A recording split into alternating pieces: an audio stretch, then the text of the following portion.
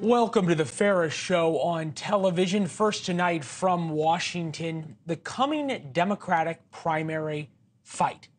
We are now right before Labor Day, the year before the presidential election. This is when the presidential campaign really begins. And every day now, it's more likely President Biden will face significant challengers from inside his own party. A new Associated Press poll shows 69% of Democrats say Mr. Biden is too old for another 4 years. And that bears worth repeating, because every day now for President Biden, even from his own party, there appears to be growing amounts of bad news. 69% of Democrats say Mr. Biden is too old for reelection. Of course, he's far ahead of both Marianne Williamson and Robert F. Kennedy Jr. We have heard from a ton of you over the weekend about our segment on a lack of debates between them. Here's Williamson from Friday's show. Is the fix in?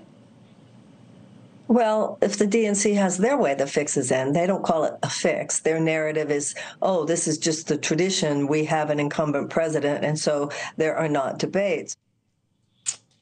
And Bernie Sanders didn't really show up in New Hampshire this weekend to rally support for Joe Biden. Democrats, at least the DNC and President Biden supporters, don't like what's going on. It's why aides to Kamala Harris leaked to NBC News over the weekend. Biden advisors bristle at Gavin Newsom's plan to debate DeSantis.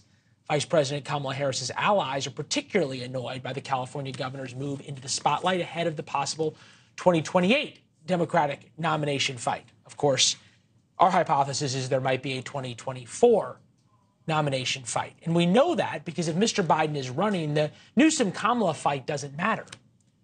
But it does matter because Democrats aren't really sure if Mr. Biden is the right choice. Newsom Watch, which we have been on for months now, is a real thing. By example after example, the California governor is getting ready, maybe not for a primary challenge, but he's getting ready to be on deck, to just be ready if he's needed. Of course, the Biden campaign shot the report by NBC News down, which tells us everything. You leak to NBC and then you shoot it down. Untrue reports really don't matter. True reports about uncomfortable topics cut deep, as this did. Chief Washington correspondent Blake Burman is with us now. I thought what was most interesting about this poll was not where Joe Biden was necessarily, but the 23% of Democrats still say they're undecided. This is the leader of the Democratic Party. He occupies the White House. He is running for re-election, Leland, and 23% within his own party, as you mentioned. That is 1 in 4 Democrats say they are undecided. It goes back to the polling that you just brought up of his age, of course, and all those real concerns. But as we sit here right now, 23% is a staggering number any way you look at it. Look, I spoke to the Biden campaign official today about this NBC story with Gavin Newsom. I'll tell you this much. I didn't really sense any sort of concern from the Biden campaign as it relates to Gavin Newsom. They said when it comes to the debates, right, there's this debate going on between Gavin Newsom and Ron DeSantis that might take place. I was actually told that the Newsom team ran this by Biden advisors, and they said, look, go on out there, go debate Ron DeSantis. It was essentially done with the blessing of the advisors of the president. And then it was also noted to me, look, when President Biden went out west, of course, he had the California swing, and he saw Gavin Newsom. I guess the question to me, though, is it's one thing for the Biden team to be fine with it, because if Biden gets out, they don't really care. It's if the Kamala team is okay with it, because Gavin Newsom is the main competition there.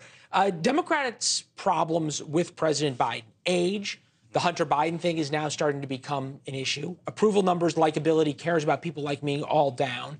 Lingering economic issues now a problem. Did I mention the age problem, which, interestingly enough, Karine Jean-Pierre, now that the president's back from vacation, took a question on that today. Take a listen. In many ways, this president has been able to do things that is going to change how American families move forward, whether it is economy, whether it's health care, whether it is trying to make sure that they are able to give to their, do what they can for their family, for their kids. That is important. And so that's what we will happily to discuss as it relates to age, what the president has been able to do and how he's been able to deliver. Thanks for watching. Go to newsnationnow.com to find NewsNation on your television provider.